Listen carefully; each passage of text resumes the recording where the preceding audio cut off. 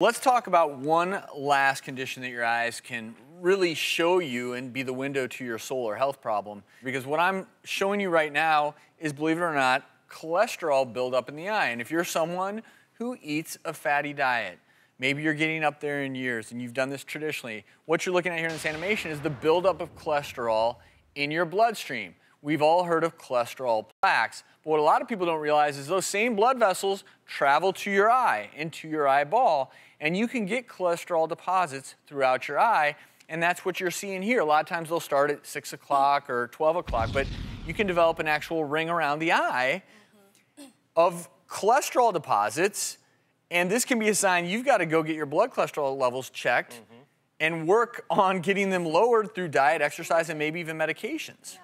And you know what? It's a problem. If I see this ring around the eye, that white ring, in only one eye, it could indicate that there's an arterial blockage in the other eye, which would place you at an increased risk for stroke. So whenever I see this ring around in a patient's eyes, I always say, have a physical exam and get your cholesterol checked. And I'll tell you, in my whole career, there's only been twice where a patient didn't follow this advice, and they both ended up having a stroke.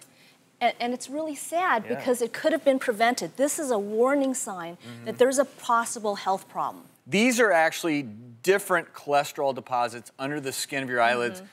These can occur in people who don't have cholesterol problems, but certainly if you have these, another reason to make sure your cholesterol levels are okay in your bloodstream. And those don't wipe away.